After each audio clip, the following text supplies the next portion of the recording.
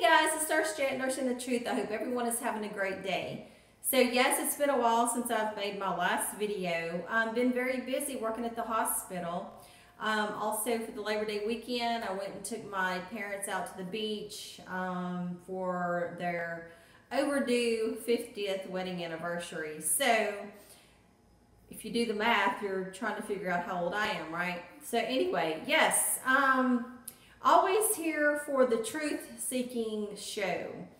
I've been trying to figure out some new topics to talk about, and if you're new to my channel, you know that I like to talk about Christianity, the contradictions, the church history, just different spirituality things. So as I've been out of the church for over 3 years, it's quite interesting how you stumble upon things here and there that you never knew before. And each day it is like a rabbit trail, and it just takes you down the road. So what we're going to talk about today is Philo of Alexandria, okay? Philo came from a very wealthy family. You know, his father was a very wealthy man, and they had ties to the Mark Antony family.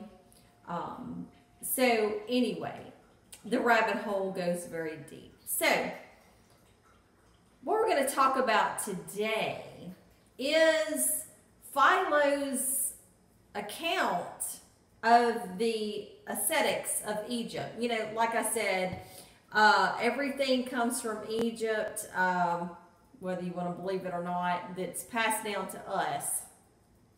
Not to say that, you know, not giving any booze to Samaria or the Mesopotamian region. But Egypt is where my heart is, so we're going to stay with that. So anyway, if you want to read some of Eusebius's work, because this is quoting from Eusebius, you know, he did write the Evangelon preparation, and you can also get this on ccel.org, and it's called the Christian Classics Ethereal Library. So it's at chapter 17 of the ccel.org, and it talks about the account. Now, I'm not going to read this whole gigantic thing. I'm just going to give you the tidbits and just see how you want to take it, and maybe that'll lead you to some more of your search. It says in this book, "It is also said that Philo in the reign of Claudius became acquainted at Rome with Peter, who was then preaching there. Nor is this indeed improbable, for the work of which we have spoken, and which was composed by him some years later, clearly contains those rules of the church, which are even to this day observed among us." And let me let little Sunny out. She's scratching at the door. Sorry, guys. Okay, Sunny, get outside. Go. Go. Thank you. Okay, sorry guys, this little Sunny Jack Russell dog is killing me.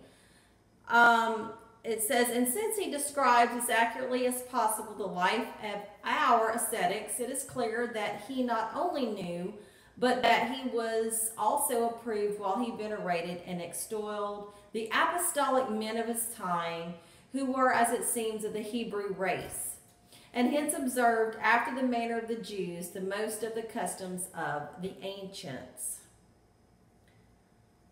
In the work to which he gave the title On a Contemplative Life, after affirming in the first place that he will add to those things which he is about to relate nothing contrary to truth or of his own invention, he says that these men were called Therapeutai, and the women that were with them Therapeutides. He then adds the reason for such a name, explaining it from the fact that they applied remedies, healed the souls of those who came to them by relieving them like physicians of evil passions, or from the fact that they served and worshiped the deity in purity and sincerity. Eusebius says whether Philo himself gave them this name, employing an epithet well suited to their mode of life, or whether the first of them really called themselves so in the beginning. Since the name of Christians was not yet everywhere known, we need not discuss here, Eusebius says. So, but wait, I thought that Christian was based off of Jesus the Christ, and that everyone from the 30s on were called Christians. But Philo says, Eusebius says that they called themselves, or their names were Christians, was not yet everywhere known. We need not discuss here.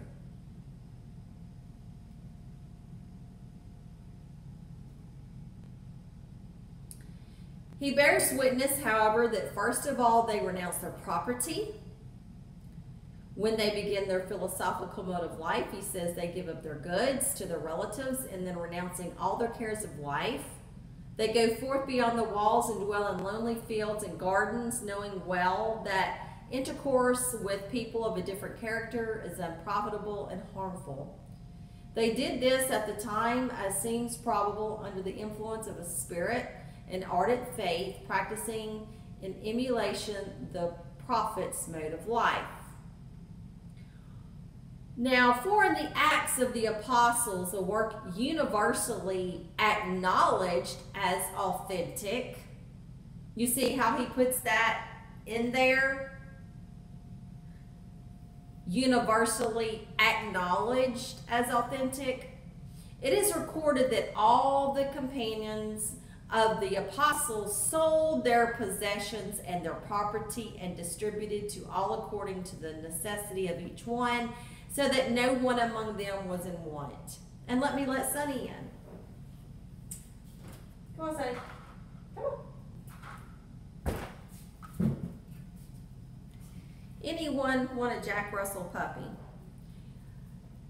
Okay, so then, for as many as were possessors of lands or houses, as the account says, sold them and brought the prices of the things that were sold, and laid them at the apostles' feet, so that distribution was made unto every man according as he had need. Now Philo bears witness to the facts, very much like those here described, and then adds the following count.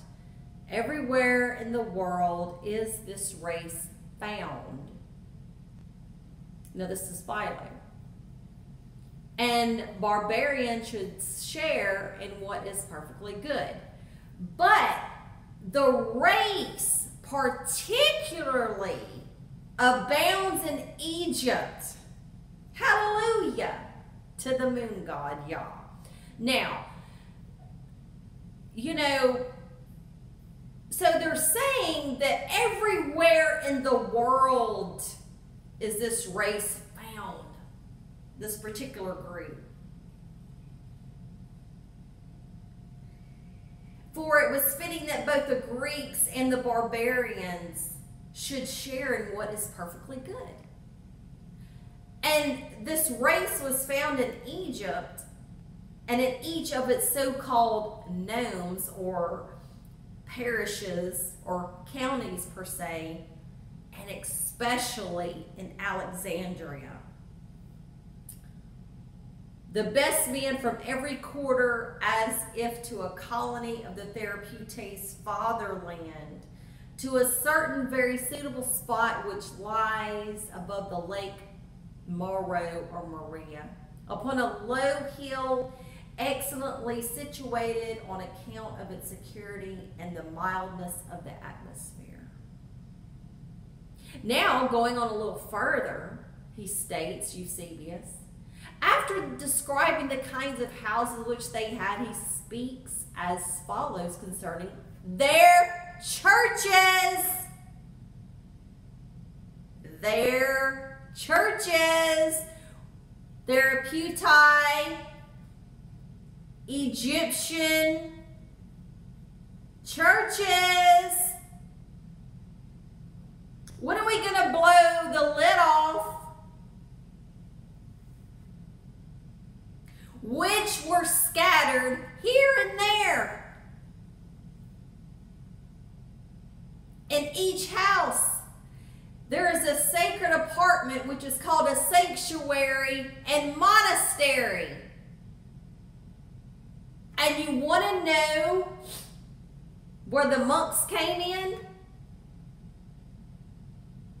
The monks, the friars, because they saw the ascetics that the Therapeutai Egyptians were doing, the Essene Nazarenes, and they stole the concept. And it's really perverted now.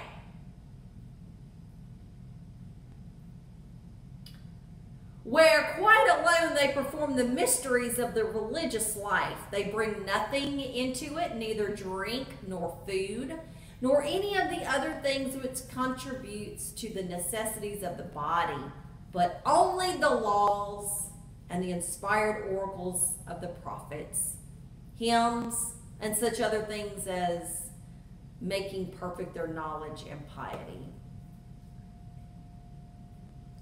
For they read the Holy Scriptures and explain the philosophy of their fathers in an allegorical manner, regarding the written words as symbols of hidden truth, which is communicated in obscure figures.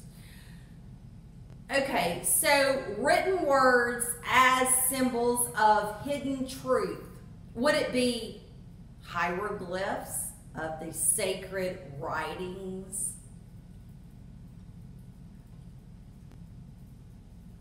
Only the high priest knew what the hieroglyphs said.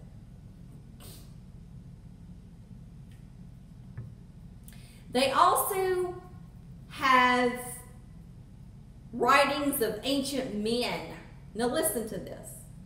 They have also writings of ancient men who were the founders of their sect and who left many monuments of the allegorical method. These they use as models and imitate their principles. Ancient men, thousands of years before the Therapeutai, were the founders and left many monuments. What monuments would that be in Egypt? The temples. The houses of life. You know, that has a heart and a cross on it. You know, the same symbolisms as these pictures of Jesus or Mary, and they have the heart, the Sacred Heart. You know, they had what you call the houses of life in Egypt. Go look it up. You know, D.M. Murdoch, the mysticist that has passed a few years ago, wrote a book and had that in there.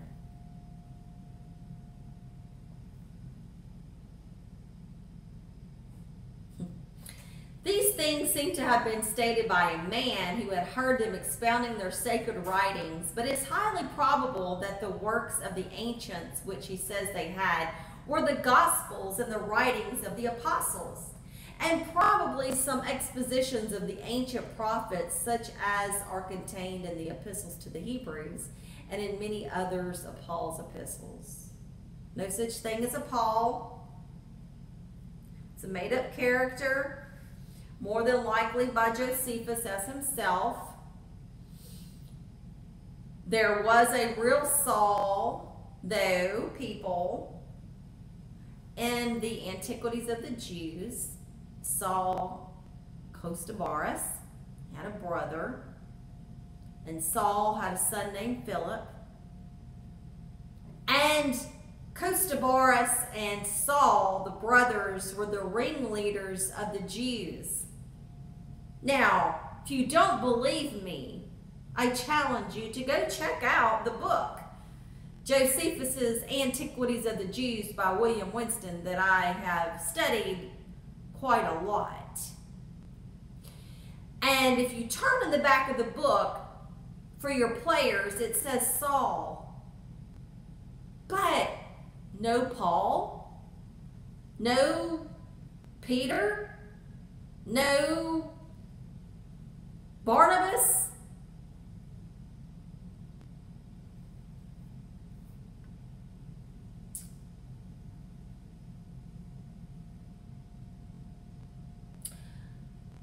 So moving forward, having laid down temperance as a sort of foundation in the soul, they build upon it other virtues, this Egyptian therapeutai. None of them may take food or drink before sunset, since they regard philosophy as a work worthy of the light. But attention to the wants of the body is proper only in the darkness, and therefore assign the day to the former, but to the latter a small portion of the night.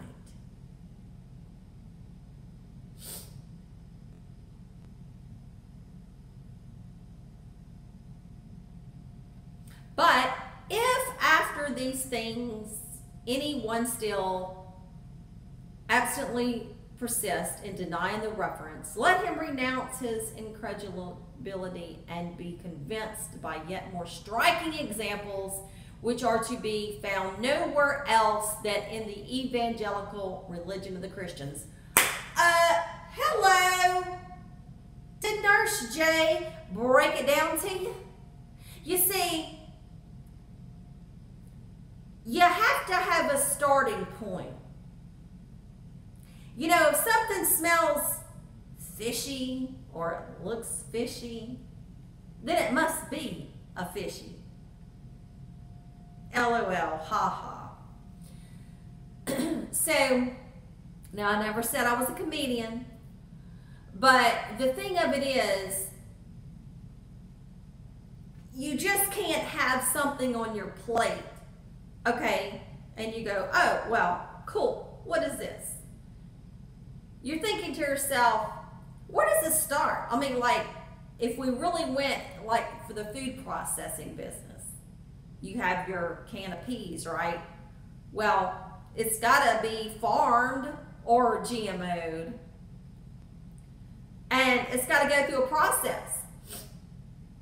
It's got to be planted or DNA confirmed in the lab.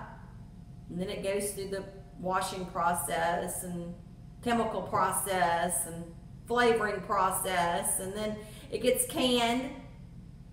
And then it gets shipped on a truck, and then the truck's got to ship it to the store, and then we go to the store. Same concept. Where the hell is my peace coming from? Same thing with religion. Where the hell is this thing coming from? You know, we're born to our parents, and our parents took us to this church that they were in when they were younger, or maybe not, or changed denominations. So therefore, we are put in a situation to where that's what we're eating. But when we come to realize how this has happened, and we start thinking for ourselves, we must find where this is coming from.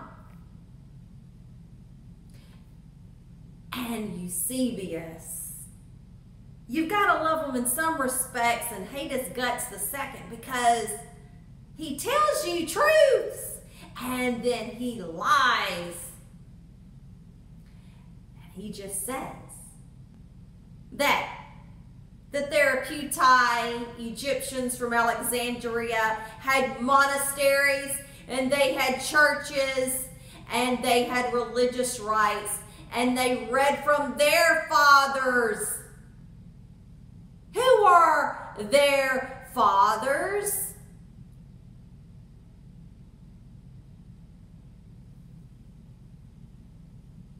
And then he says, striking examples which are to be found nowhere else than in the evangelical religion of the Christians.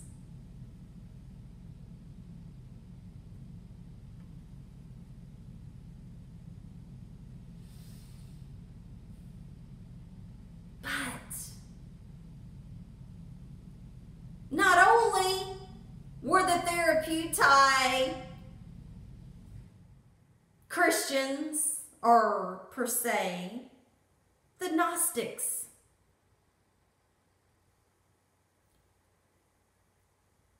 So think about this. If the Catholics are calling themselves Christians, then why were they persecuting and killing the Christians in the 1st and 2nd and 3rd century, or even later than that? Has that even registered in your mind? 2019, we're sitting in a church and we're calling ourselves, praise God, Christians. Hallelujah. But the church was killing Christians, so basically they were killing our forefathers. Doesn't make a bit of sense, does it? Because the Christians that they were killing were the Eastern peoples. The peoples that believed in a different way of just your religious organizations. Egyptian philosophy, Egyptian Ka and the Ba, and the reincarnation or the resurrection of the spirit. How to beat the demiurge. Gnosticism.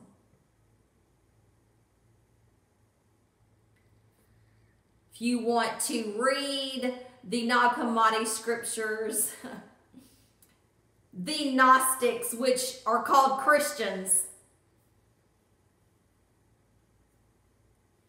they're Jews. They're a Jewish sect. They weren't even what you call today's Christians. They were a totally separate group. They had a lot of different thinking. Go read it. It will make you want to go back to Egyptian spirituality. And that's what I go by. The laws of Ma'at. The Egyptian proverb states, man, know thyself. That the kingdom is within you. And then you go to Luke and it says that Jesus says that you will not see the kingdom coming with observation. The kingdom is within you. Doesn't that make you feel so much better? That you can actually throw that thing in the trash?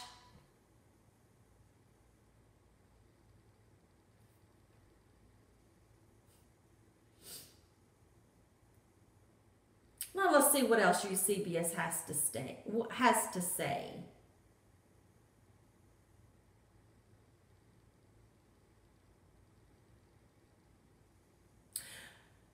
Okay, let's see here what he said here.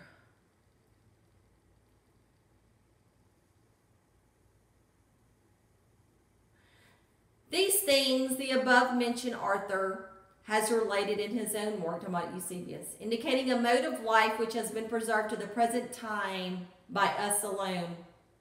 Recording especially the vigils kept in connection with the great festival and the exercises performed during those vigils and the hymns customarily recited by us and describing how while one sings regularly in time, the others listen in silence and join in chanting only the close of the hymns, and how on the days referred to they sleep on the ground on beds of straw.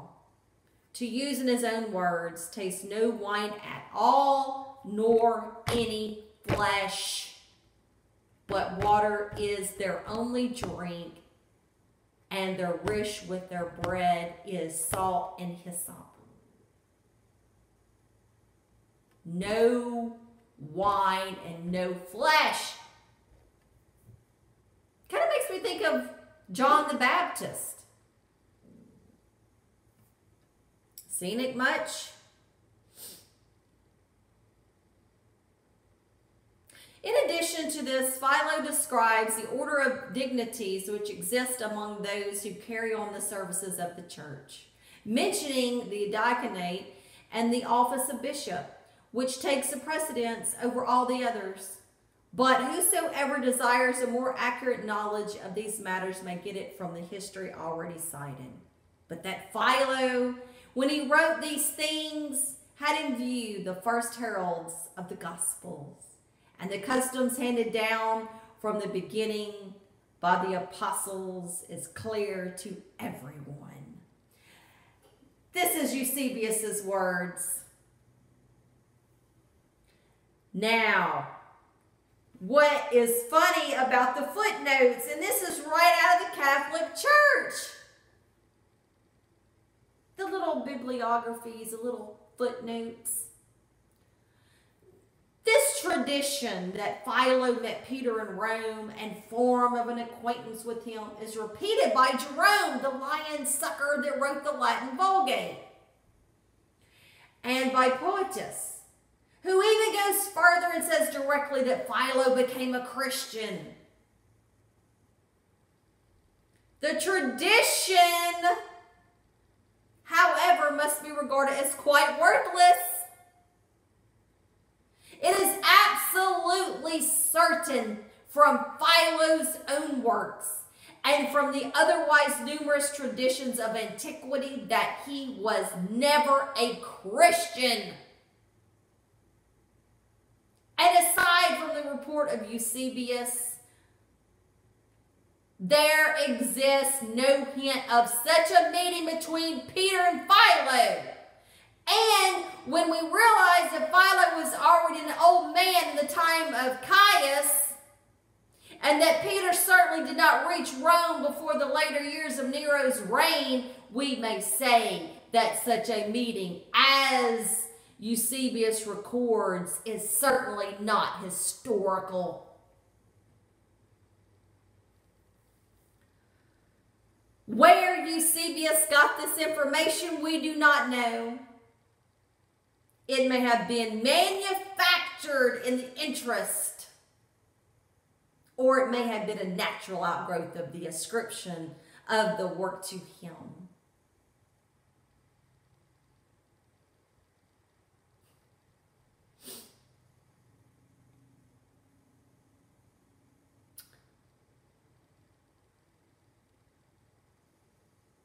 Let's see what else it says.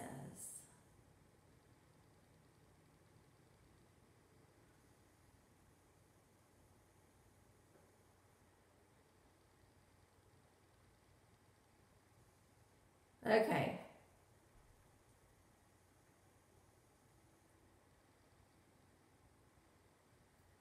Various opinions as to the identity have been held since that time. The commonest being that they were a Jewish sect or school, parallel with the Palestinian Essenes, hello, or that they were an outgrowth of Alexandrian Neo-Pythagoreanism. The former opinion may be said to have been the prevailing one among Christian scholars until Lucius.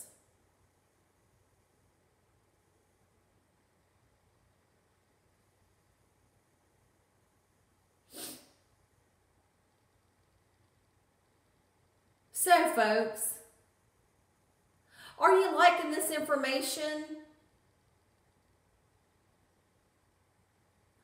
And it says that assuming then the correctness of Lucius' conclusions, we see that Eusebius was quite right in identifying the Therapeutae with the Christian monks as he knew them in his day, but that he was quite wrong in accepting the Philonic authorship of the work in question.